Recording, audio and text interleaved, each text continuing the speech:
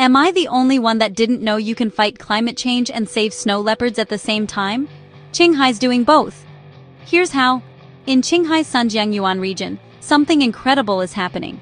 Once nearly barren, this land is bouncing back, thanks to massive ecological restoration projects.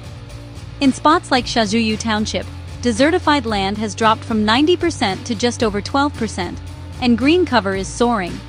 Why does that matter? Because it's home to the elusive snow leopard. And now, their habitat is healthier and better connected than ever. But here's the twist. Qinghai isn't just focused on nature.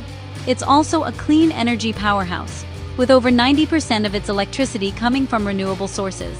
That means less pollution, more clean water, and a safer home for wildlife. This balance, restoring nature while building a green economy, shows the world what's possible. Qinghai is giving snow leopards a fighting chance and lighting the path for real change. If they can do it, why can't we? Visit our website Zoology Honor Awards. Nomination open now, zoologyhonor.com.